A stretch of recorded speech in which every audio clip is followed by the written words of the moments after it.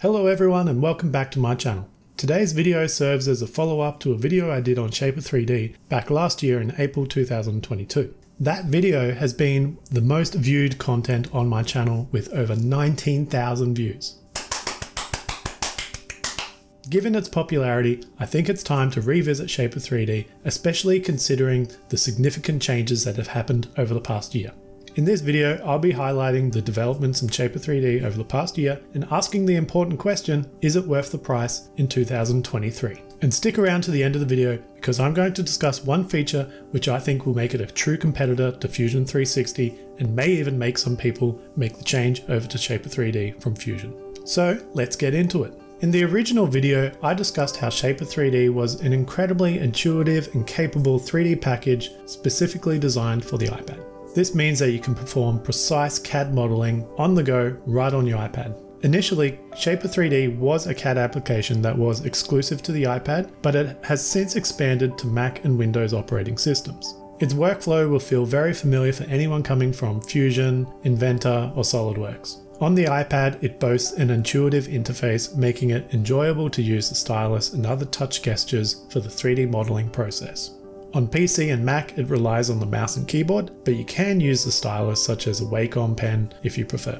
Shapr3D primarily focuses on the engineering community, so it's perfect for anyone that needs precise modeling, but I have also seen it used for things such as jewelry, product design, and even woodworking. So give it a try, it may even work for you for whatever you're doing. However, it is worth mentioning that it does lack any sort of surface modeling or sculpting capabilities. If you're seeking those kind of features and modeling, alternatives like Nomad for the iPad or software like ZBrush and Blender for desktops might be more suitable for you. Shapr3D is working towards being a complete CAD package with features that include a web viewer, an AR viewer, the ability to produce technical drawings, a powerful visualization mode, the ability to import and export a range of 3D formats, a good directory of tutorials to get you started, and a growing community. On the topic of community, I also want to let you know that I've just launched a Discord server called Drafted's Design Studio. It's a place where we can all come together and learn and discuss tools like Shapr3D. Because one of the fastest ways to learning is to surround yourself with other people that are also trying to learn. It's a brand new server, so you'll be one of the founding members if you join. There's no cost, it's a free community. The link to the Discord server is in the description of this video. I'm looking forward to seeing you there. And before we continue, please consider subscribing and liking the video. Your support means a lot to me and it helps the channel grow. Let's take a moment to discuss the big changes that have happened to Shapr3D since my last video. The first thing is that Shapr3D is now available on Windows operating system, which is expanding its accessibility. Prior, it was only available on Mac and iPad, and there was no cloud syncing between them. So that's another thing that's also changed. There is now cloud syncing. This allows you to seamlessly work between all your platforms, whether it be iPad, Mac, or Windows, and it's built into the software itself.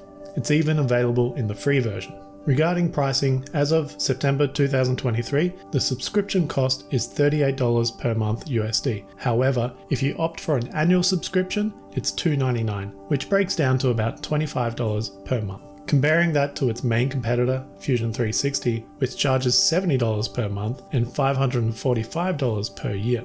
And one more thing is that the most recent release has introduced a full UI refresh, enhancing the visual clarity and improving the overall UI layout in preparation for its next big release later this year.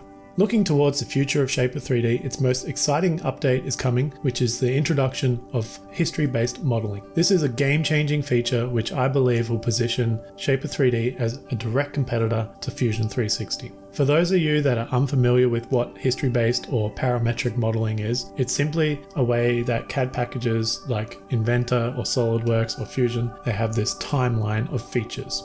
Because you have this timeline of features, you're able to go back in time and edit things or move things around, and it will flow through to affect the rest of the model. For instance, you might create a sketch and then extrude that sketch and then add a fillet and so on, step by step adding more and more features. All these features become points in the history of your model, allowing you to backtrack and edit them as you need. And these changes will flow through to the rest of your model. So those of you that have used Fusion, SolidWorks, or Inventor, you're probably very familiar with this workflow already. In the past and currently, Shapr3D lacks that feature, which I think has probably discouraged some users from switching to Shapr or using it as their primary CAD package. The ability to go back and edit previous features in Shapr3D marks a significant enhancement in its capabilities. Additionally, it opens up the possibility for others to take your work and understand your modeling process by reviewing the timeline or making modifications to the specific features. With the current modeling workflow of Shapr3D, it doesn't allow you to go back and make significant changes to any features that you put in. While you can make some changes like adjusting the distance of a face or the radius on a fillet, you can't really go back in time and make significant changes to the model itself, which will flow through to the future stages of the model. But this upcoming parametric history-based modeling will change all that. It will allow for that. And this is referred to as parametric modeling. I'll be sure to thoroughly test this feature in the future when it's released, and I'm also currently testing it in the beta version right now, and I believe it will seriously improve Shapr3D for many users. So, to answer the big question that you all came here for, is Shapr3D worth the price in 2023? Is it worth the price now? In my last review I said not really. Not unless there was some sort of specific requirement for you to be able to do CAD style modeling on the go on your iPad. And so you're kind of paying for that novelty. But now, a year later since that last video, so much has changed with Shapr3D. So much has been improved and added. Things like cloud syncing and Windows operating support. And of course the big change that's coming later this year, which is the history-based modeling or the parametric modeling. You also have to consider it's like half the cost of Fusion 360. I will admit that Fusion I still feel is a bit more for the professional user, and Fusion 360 probably works a bit better for like assembly style multi-body components. But Fusion 360 doesn't have an iPad app, so if you want that, Fusion doesn't have it. So that might be one thing that pushes you towards Shapr3D, because you want that portability. And I've been playing with Shapr3D a lot lately, and it's been great to walk around the workshop here and be able to take measurements and then do that modeling on the go without having to come back to my PC every time, or doing the changes on the screen wherever I am. Maybe I'm outside measuring something, fixing something up in the model, syncing it, and then going back to my PC and continuing the work. That's something that Fusion can't do. So I think with all that said, I can pretty comfortably recommend Shapr3D, even if you're paying for it. So I would say yes, it's worth it now. I want to say good job to the team, because I think they have really improved so much with this app. They are really dedicated to it. They have a